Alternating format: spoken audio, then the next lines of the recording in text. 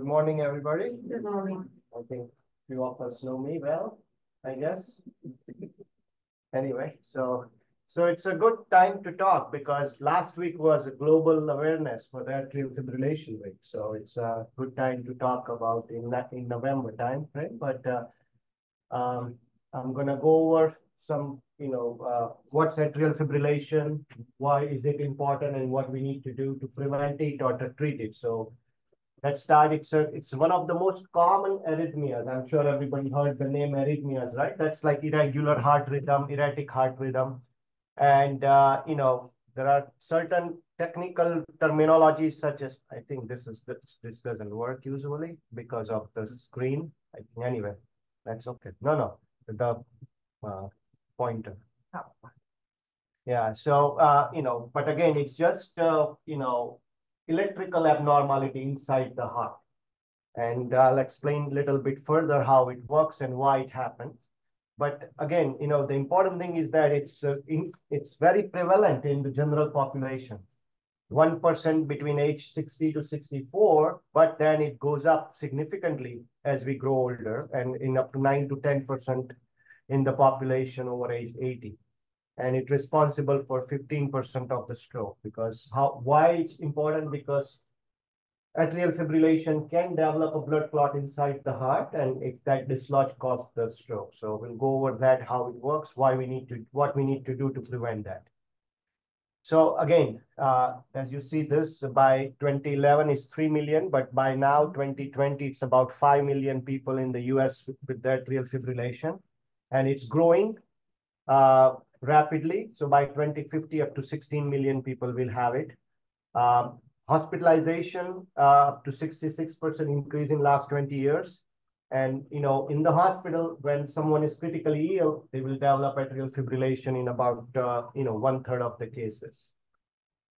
Again, same thing, grow with the age and the sex. Of course, the male has slightly high, prevalence compared to women. But again, as we grow older, the higher incidence, as you can see in this depiction. So this is, just to get an idea about what happened in atrial fibrillation. That's the normal heart. As you see, the impulse from the heart, right, with the pulse generates from one area, goes to the other, and that's how it grows from upper chamber to the lower chamber. While in atrial fibrillation, it just swirls around inside the upper chamber of the heart. And not all the impulses goes down. Only few of them, or only 1/3 of the impulse goes down, the other two remain inside. So that's why the heart rate becomes fast, and it doesn't go down. As we said, it doesn't integrate it properly inside. So the heart, upper and lower chamber doesn't talk to each other. It should be in synchrony, just what you see right here. Each one goes down and comes back up. Here, more on the top than on the down, and they just, squeeze haphazardly rather than in synchronized fashion. And that's important because of that, there are swirling of the blood inside the heart rather than squeezing on regular fashion.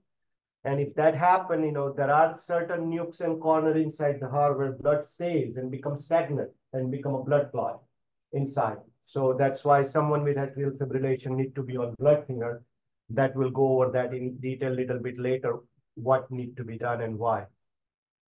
So what is the big deal? Because as I mentioned that, the top, which is an atrium of the heart, which is the top two chamber, fires at rate of 150, 160, but only 1/3 or 1/2 of the impulse goes down into the lower part of the heart, which is called ventricle. So they, again, don't squeeze and synchronize fashion. And ultimately, it can cause some stagnation and some blood clot development on the left side of the heart. It's called left atrial appendage, which doesn't squeeze when the heart squeezes, because it's just the corner of the heart where the blood stays and become blood, cause the blood clot. Now, if that blood clot dislodge and goes to the brain, and that's where it causes the stroke. And why it goes to the brain? Because when the heart squeezes, the blood goes out through this aortic valve. And this aortic valve is right in direct connection with the neck artery. It's called carotid artery. And that's where the blood clot goes all the way up to the brain. So this is just a picturization.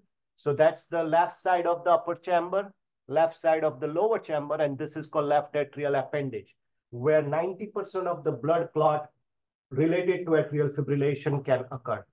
And most of the stroke cause from that part of the heart where, it not squeezing forms the blood clot. And if that dislodged, directly goes to the brain. And that's why someone with atrial fibrillation, depending on their other risk factor that will go over that, needs to be on blood thinner to keep the blood thin so it doesn't develop the blood clot and it doesn't dislodge and goes to the brain to cause the stroke. Again, this is just a picturization as mentioned earlier, how the normal heart and the electrical impulse goes down. What happened in the re-entry, which is like, in the atrial fibrillation, it just, multiple ways to do it. So now it's an electrical problem, right? So if someone have a heart attack, it's a plumbing problem because it blocked the heart arteries. But this is not arteries. This is an electrical issues inside the heart. So as you can see, it's a complex machine, the heart, which is 365, God knows how many years, right? As long as we're alive. But so what happened when this electrical system issue happened, there is some changes, right? I mean, when you have anything different than normal, there is always some changes develop inside the muscles of the heart or, upper chamber of the heart and what we call as the electrical remodeling. So anything beats more than usual, then that part get tired over a period of time. So that's what it happens in generalized term called remodeling. It can be all the time. It can be, on and off. So there are certain definitions that, we'll go over that in a minute. But again, earlier the treatment you do, earlier the recognition, earlier the prevention, you prevent this remodeling and prevention of the permanent damage to that part of the heart.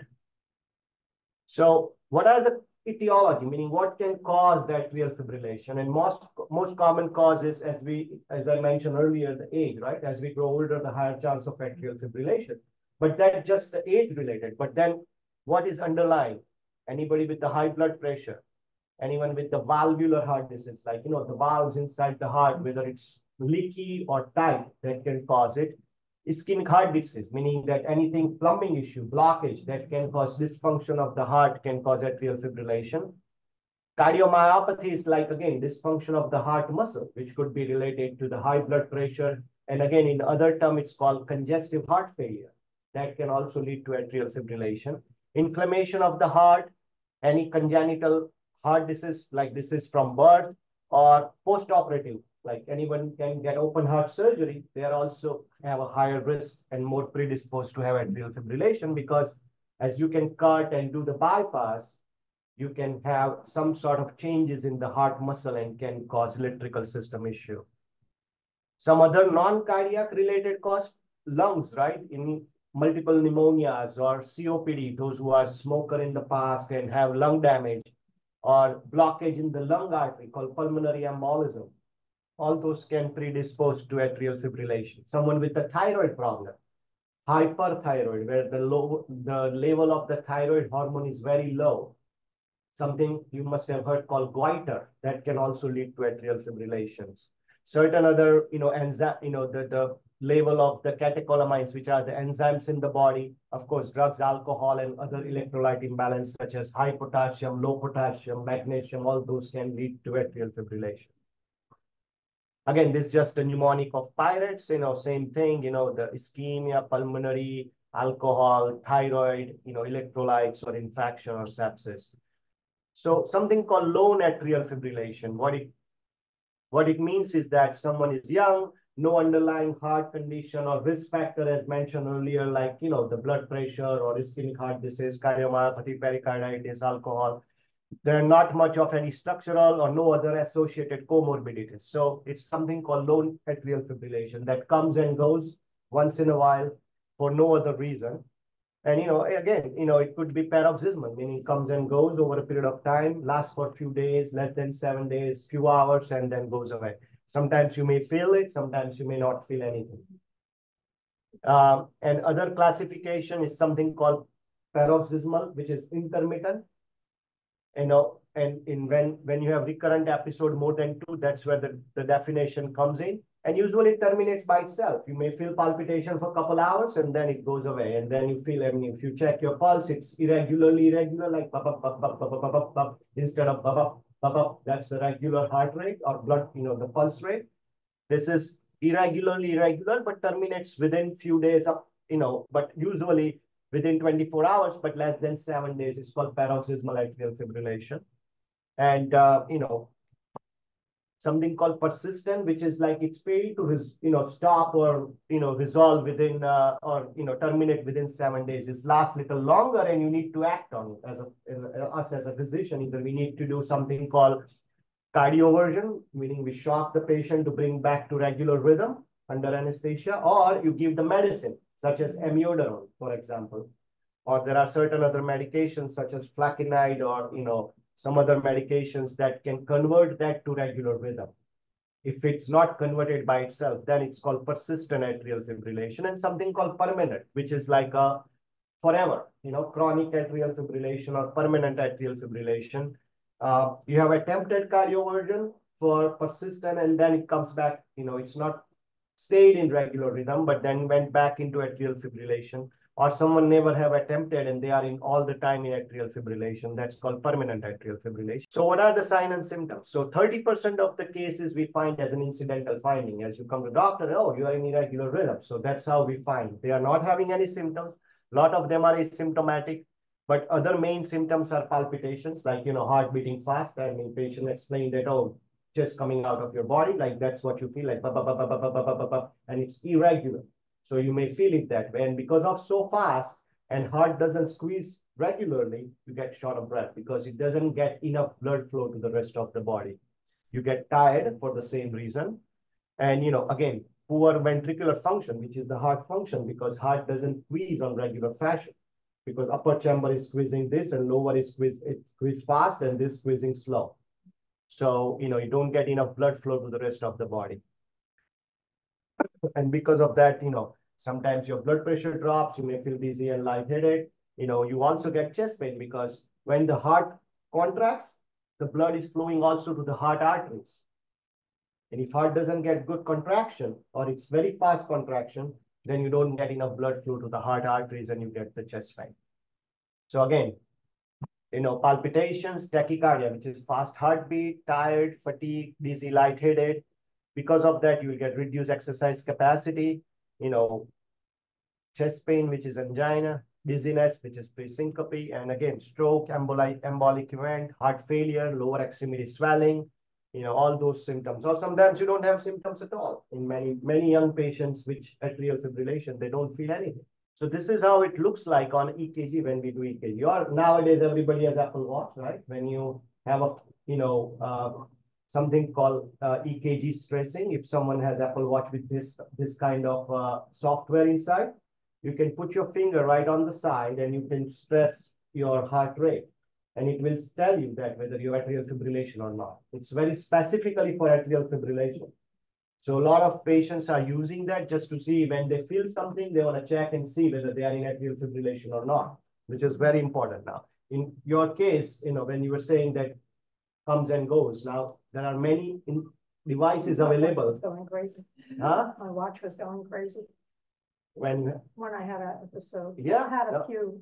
Yes, absolutely. And now, there are a lot of other devices also can immediately recognize it. So which is important to know.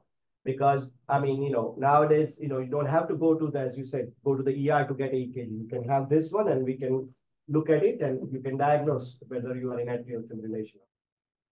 So again, usually when you have that, you have a fast heartbeat, heart rate in range of 120 to 130, 140. So you may feel it, irregularity, fast heartbeat. But in someone with permanent atrial or, and in chronic atrial fibrillation, usually is well controlled because of the medications and nature of the disease, which is chronic for many years. Your heart rate may be in 60s and 70s. So you may not feel palpitation, but it's irregular. So same EKG is very irregular. As you can see, that's from this to this, they are not in the same, distance. So that's how we diagnose with atrial fibrillation. So again, how you diagnose, of course, the history. When patient tells that you're feeling palpitations, right? So you have to check and make sure what's the heart rate and rhythm, and you have to do EKG. Physical exam, you can listen to them and you can hear the irregularity. Even if when you check the pulse, you definitely feel irregular heartbeat. That's atrial fibrillation. That's very common way to diagnose. Again, if someone with a new onset, newly diagnosed, first time, you have to make sure that there is no underlying heart condition. You have to do an X-ray, EKG, echocardiogram to check the function, the valves, and as mentioned, because all those can contribute to atrial fibrillation. Of course, you need to check the thyroid level, TSH, whether to make sure it's not high or low. Someone in young patient with history of alcohol abuse or ingestion, you have to make sure they are not intoxicated at the time of the atrial fibrillation, because there is we don't use it anymore, but there is a definition or phenomena called holiday heart syndrome. What it means is that if someone is drinking over the weekend and then Monday they will come to the hospital with palpitation and they are in atrial fibrillation because of excessive alcohol use. That's usually you treat the underlying condition, meaning get rid of alcohol, and you don't get into atrial fibrillation. So this usually happens in a young patients, but we have seen few times, but again, that's something that one should be aware of, that check the level and make sure it's not the cause. So what do you do and how do you approach? Again, as I mentioned earlier, that in the hospital, acutely ill patient, 1/3 of them will have atrial fibrillation at some point in time while they are in the hospital and they are critically ill. So if you treat the underlying condition, such as infection or in lung pulmonary embolism, and again, effective treatment of the primary condition will restore the regular rhythm. And then we have to decide then what next, how to prevent that to happen again, and what needs to be done if something is going on and off. But again, the main objective is to restoration of the regular rhythm, which is very important, one way or other. Because if your heart, even it's chronic atrial fibrillation and it's not squeezing in a synchronized fashion, you're not getting enough blood flow to the rest of your body. Of course, the lower the heart rate is better. That mimic like you are in regular rhythm. But, restoration of the regular sinus rhythm, when possible, as is said here, is very important. Prevention of the recurrent atrial fibrillation, optimization of the heart rate during the episode of atrial fibrillation. So you control the heart rate, keep it down as possible in 1780s, but definitely less than 100. And reduce risk of thromboembolization, which is prevention of the stroke. Because of the blood clot develop in the heart, you have to make sure that you treat that accordingly. And of course, treatment of underlying conditions such as hyperthyroidism or alcoholism or anything like that. So how do you treat each one of them, such as like paroxysmal atrial fibrillation, right? Lot of time is well tolerated and does not require any treatment because it comes and goes in short period of time and you may not feel anything. But beta blockers such as metoprolol, you must have heard the name, it's very important to control that and prevent that to happen again and again. And some certain other medications such as propafenone, flecainide, also very effective. But again, one has to be careful. You don't have to have underlying condition, then you can't use those drugs. For persistent and permanent atrial fibrillation, right? Paroxysmal is a little bit easy to treat, recognize it and treat them and control it. It's important to treat because, as I mentioned, you don't know when it comes and goes. But persistent and permanent, there are two ways to treat them. Rhythm control, meaning that either you in atrial fibrillation and convert it to the sinus rhythm, or rate control, meaning that you're not able to convert them to the sinus rhythm, regular rhythm, then you make sure that you control the rate, keep it as low as possible. So that's the rate control. So again, it's a debate, right? But again, certain trials, they have done the rate control versus rhythm control, and then they have shown no mortality benefit from those things. So either one is okay. But we know that from experience that the rhythm control is important, meaning you control, convert to the regular rhythm, but you cannot, then you keep it in a controlled heart rate control. So either one of them is okay. None of them will show the improvement in the mortality. So what do you do for rhythm control? So if you are, attempt successfully at atrial fibrillation less than 3 months in patient, and no structural heart disease. So you try to control the rhythm, meaning you convert them to the regular rhythm. Again, you can do it by, as I mentioned, pharmacological, which is medications. You give them by either outpatient or in the hospital, or you do the cardioversion, like shocking the patient, electrical cardioversion under anesthesia.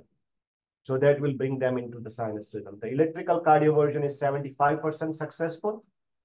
And if it's a first episode, not well controlled with the medicine, you can give the blood thinner and convert them in the hospital immediately within 48 hours. Again, certain medicines such as flecainide I mentioned earlier, you can infuse over a period of 2 hours, but these are all done in the hospital. You know, and you know, during the cardioversion, depending on the duration of the atrial fibrillation, you need to be anticoagulated, meaning you need to be on a blood thinner before and after for cardioversion. So, you know, you have to be there 4 weeks before and 3 months after the blood thinner, even though you don't require long-term blood thinning agents. So that's certain things that is technical, and make sure that you do certain things per protocol in order to prevent the, you know, but if you have a blood clot, you cannot do cardioversion, because when you have a blood clot, you need to treat that first and make sure the blood clot is resolved before you do the cardioversion. Otherwise, when you shock someone, the blood clot definitely can dislodge that heart reset, and it can go to the brain and cause stroke. The rate control medicine, I'm sure many of you have heard of it. So digoxin, beta blockers such as metoprolol, calcium channel blockers such as verapamil, ditazam. These are all works on the certain, it's called AV node, which is a, you know, epicenter of the heartbeat. That's where the heartbeat generates, and it works on there to control the heart rate. So these are all rate control medications. Certain combination medications are also very important. And there are certain things that we can go over if you need permanently, you know, get rid of atrial fibrillation. You can do something called ablation, or even ablation doesn't work, you can do called AV node ablation and then put a permanent pacemaker. So there are certain things that can be done for some patient whose heart rate is not very well controlled despite of no matter what you do. So then you need to do certain things in order to control the heart rate. So catheter ablation is like, you know, if, as I said, the medications are ineffective, right? No matter what you do, you cardiovert, you give the medicine, still they are in atrial fibrillation, they are still having very fast heartbeat and you're not able to control it, then you can, or the medication causing side effect. Or someone on blood thinner cannot be on blood thinner because of the bleeding issue or fall issue, or simply they don't want to take the medicine, which is the last resort, but you can do the ablation. But again, ablation does not remove the blood thinner. You still need to be on blood thinner because it's not 100%. Still, you can have atrial fibrillation on and off. So you still need to be on blood thinner even after the ablation. So what they do is, you know, the most of the impulses by now, we know more about atrial fibrillation is coming from pulmonary vein in the left atrium side of the upper chamber of the left side of the heart. And, you know, you can isolate them and you can ablate. So that does not complete the circuit. It's a re-entrant phenomena. So it doesn't complete the circuit in electrical system.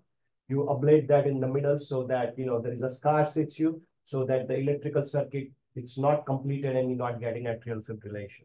So as a 70% of the patient, and some of them may require repeat procedure. Certain risk always involved with this kind of, these are invasive procedures.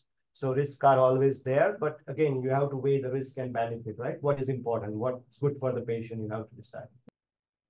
So here is just small picture of how they do catheter ablation.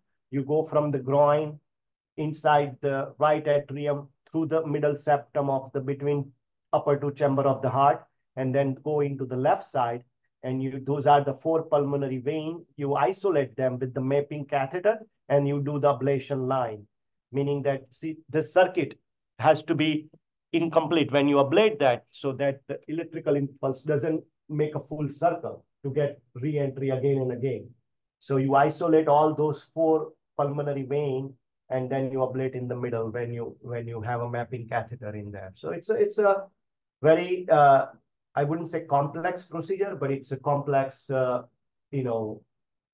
ideology how it works. But it works very good in many patients. And something I mentioned earlier, that if nothing works, right, and heart rate is still remain fast, so last resort is called is the AV node ablation. So this is an area where that AV node is, which is an epicenter of the impulses. So you complete ablate that node, but when you ablate that, there is no pulse, right? So that's where you need a permanent pacemaker. upper and lower chamber to generate the pulse by artificially to keep the heart beating. So once you have that, you are on pacemaker dependent and you always have a pacemaker. But I mean, sometimes it's very important to do that procedure in order to keep going. Otherwise, patient cannot function. They are very disabled because of fast heartbeat and not able to control the heart rate. So something called, as it says, CHADS2 VAS score. What does that mean? C means congestive heart failure, H means hypertension, A means age, which has a 2-point, D means diabetes, S means previous stroke or mini stroke, which has 2-point, V means vascular disease, such as heart attack, peripheral vascular disease, which has 1-point, age, 65 to 75 as 1-point, and sex as 1-point. So total 9 points here. So this is a very important table to determine who will need a blood thinner agent. It's called CHADS2 VAS score. So the more the point, the higher the risk of stroke, as it down there in my next slide as well, which I'll go over that. But when we see a patient with atrial fibrillation is, whether it's a lone atrial fibrillation, holiday heart syndrome, paroxysmal atrial fibrillation.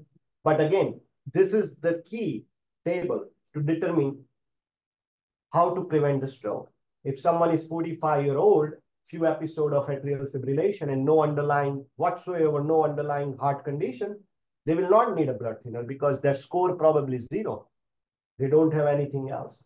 But if someone is 75-year-old with hypertension and diabetes, they are already falling to the 4 points because age more 75, hypertension and diabetes, it's already 1 and 1. In case if they are, female probably have 1 point, not the male, but female has a higher risk of having atrial fibrillation after a certain age. So depending on what are the risk factors, the risk of stroke goes up in patient with atrial fibrillation. And so 1 is 1.3, but if you goes beyond 4 and 5, the stroke risk is significant, around 5 to 10% per year. So 1 out of 10 out of 100 or 1 out of 10 will get a stroke if they have a lot of risk factors. So depending on what we see, and any patient we see with atrial fibrillation, this is the key to determine whether they need to be on blood thinner or not. If you start on a blood thinner, you have to make sure that what are the risk of bleeding, right? Because blood thinner can cause bleeding most of the time in the stomach, gastritis, but occasionally it can cause the bleeding in the brain. So you have to, make sure that these are the things you have to make sure and weigh the risk and benefit. What are the chances of having them bleed? So, you have to monitor patient constantly, check the blood work periodically, and, again, high blood pressure, the liver function, the stroke history, the bleeding history, elderly patient more than 65 here, or if someone is on, warfarin, which we don't use that often, what's their level of the INR, which is under control, or labile, all those things counts towards the bleeding risk. And you have to weigh the risk and benefit, what are the importance thing, whether patient needs continue to be on blood thinner or they can be treated other ways. Because if someone cannot take the blood thinner because of the high risk of bleeding, then there is a new treatment availability at present time in last few years. And I'll just jump into that. It's called left atrial appendage closure, right? So left atrium, remember that the corner of the heart which develops the blood clot and responsible for 90% of the stroke. You put this cap on that right here, as you see. Go inside from the groin into the heart and put a cap on that so that blood clot does not go out and cause the stroke. So if someone cannot take the blood thinner, there is an option now to put this left atrial appendage closure, even though they are in atrial fibrillation, even though the blood clot develops in the left atrium, you can cap those, cap that, corner with the closure, and, you prevent the stroke by doing that. But, the medication point of view, we used to give warfarin all the time until last, I would say, 8 to 10 years. We have excellent new medication. And most of the time we use those last 2 medications called Xarelto or Eliquis. And I'm sure everybody must have heard the commercial on the TV, those medications about, and, they work through the kidney and liver, And, they works on a standardized dose. You don't need to check any blood work for the level of that drug. And there is no restriction for any food or any medication. So it works very well. And again, I think these are very old medications that still a lot of patients are on because those are newer medications and very expensive and certain insurance doesn't cover. So we still are putting patient on warfarin called Coumadin. And for that, you need to check the INR, and it's a red poison, as you can see that. And, and it works very well in a patient who are very, conscious, taking it regularly, very compliant with the medication because it requires to check the blood level every 2 to 4 weeks. It's called INR, International Standardized Ratio, normalized ratio. It's called INR. And that has to be checked and has to be between 2 and 3 in order to work and keep the blood thin to prevent the stroke. But unfortunately, there is a lot of outside effect on the warfarin and INR, such as green leafy vegetables, broccolis and all that will decrease the level because that has a lot of, warfarin is vitamin K antagonist, meaning if you take vitamin K, then the level goes down. So all those green leafy vegetables are high in vitamin K. So if you take a lot of vegetables, then the INR will go down and it's not effective. Or certain antibiotics such as Livaquine, Zithromax, all those medication can also increase the level of Coumadin and increase risk of bleeding. So there are a lot of issues with the warfarin. Again, we used to give until recently. Now we have options of giving this newer medications, which does not depending on anticoagulation because it doesn't work. See, that's vitamin K. These are factor 10A inhibitors. So they are different than, the warfarin. And we don't have to worry about the diet or medication or anything like that, or we don't even have to check the level because it works on a standardized dose. So again, it's very important based on the risk factor, based on the CHEST2VAS score, and based on the Hasblad score to decide which medication is patient needed to be on to prevent the stroke. So atrial fibrillation is, and again, those who cannot, they can have this device, which is done at specialized center.